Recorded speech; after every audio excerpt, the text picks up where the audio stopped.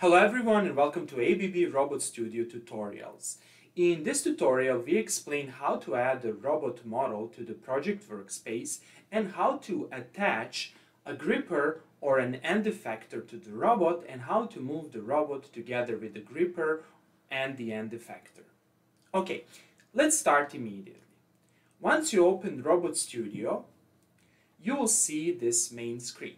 If you don't see this main screen, you can get to it by simply clicking on Next. Then click on Project, and over here do not select this option, include the robot in virtual controller. We will do it later on manually. So click on Create.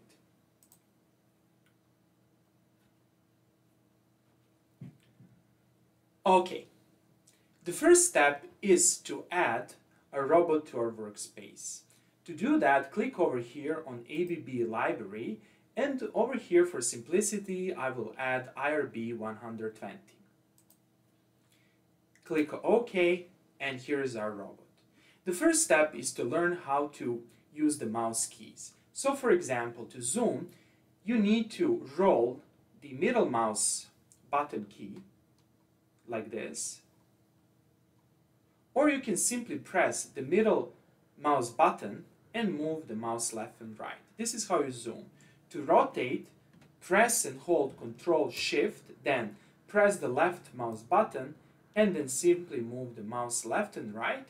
And finally, to pan the view, press Ctrl and simply move the mouse left or right. Okay, let's continue. The next step is to add the virtual controller. We need to add the virtual controller in order to be able to move the robot. So click over here and click on From Layout. Okay, so again, virtual controller, and then from Layout, over here click on Next, select the default options, click on Next, and finally click on Finish. And over here you will see this Progress menu, and you can see here Controller Status. Here you need to wait until this controller status becomes green. So wait a little bit, and here it is. Once this controller status becomes green, you can actually use the virtual controller. Next, we explain how to add an end effector or a gripper to our robot. Okay, so how to do that? Well, there are several ways to do that. The first approach is to click over here on Import Library, and over here you have several options. For example, you have an option to add an ABB Smart Gripper. Okay, so I can simply click over here and then click OK and see the Smart Gripper over here. You can only see its contour. However, over here you can see that it's actually added to this layout menu. Okay.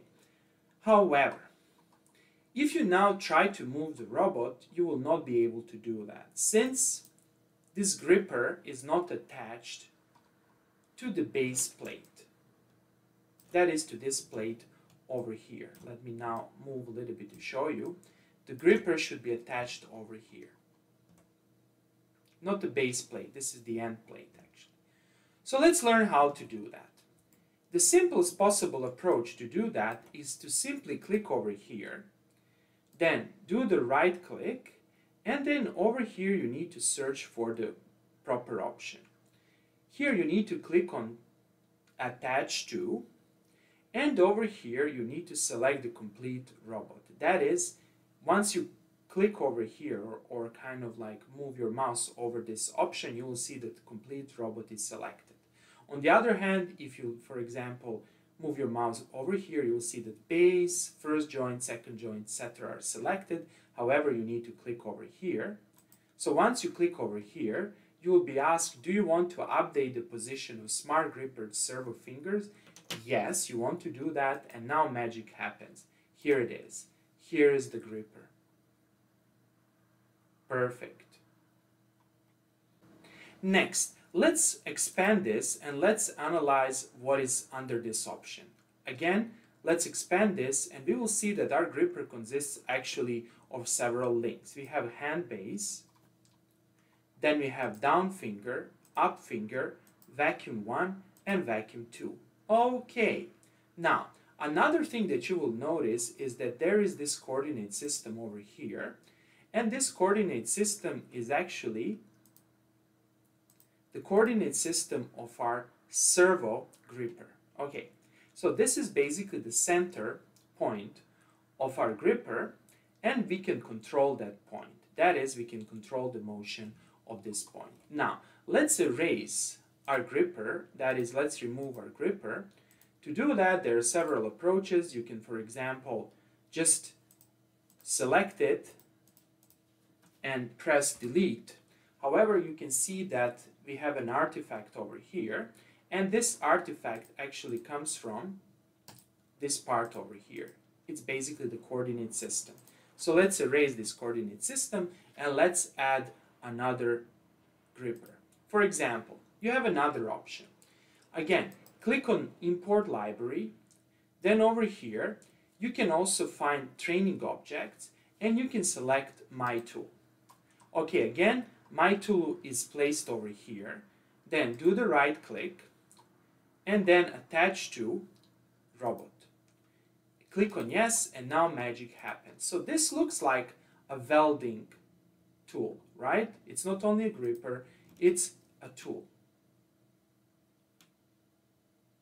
Okay, and you can see its center point over here and the attached coordinate system. Again, you can see it over here. This is my tool. Good. Let's continue.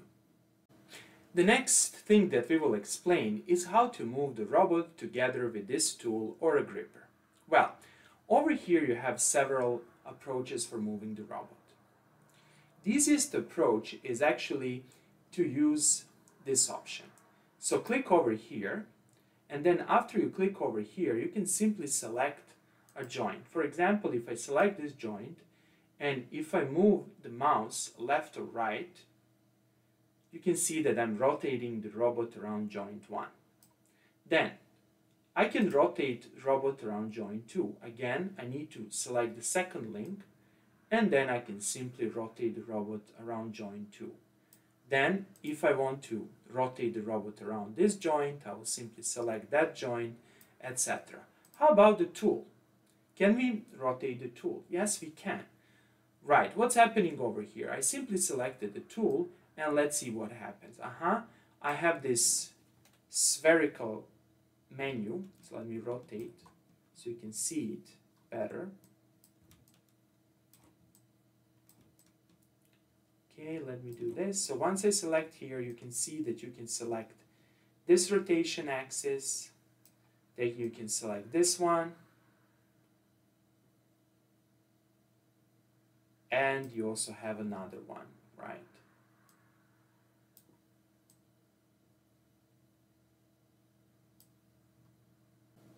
So far, we explained how to move the robot around its joints. However, you can also move this point over here in the Cartesian coordinate system. That is, you can linearly move it, and you can also change the orientation. To do that, you need to select this option, Move and Rotate, and then you simply can select your End-Effector or your tool, and then you can simply move along X, Y, and Z axes. So let's do that. So to move along y-axis, and you can see that the y-axis is actually green, you can simply select this arrow and you can move the robot like this. And you can see that this point over here is being moved, and you can see the offset over here. You can also manually adjust the offset, for example 0. Now, to move along the z-axis, you can see that the z-axis is blue.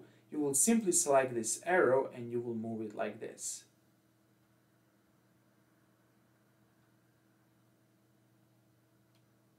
Okay, and then finally, if you want to move the robot along the x-axis, you can see that x-axis is actually red. You will do this. How about changing the orientation? Changing the orientation is also easy.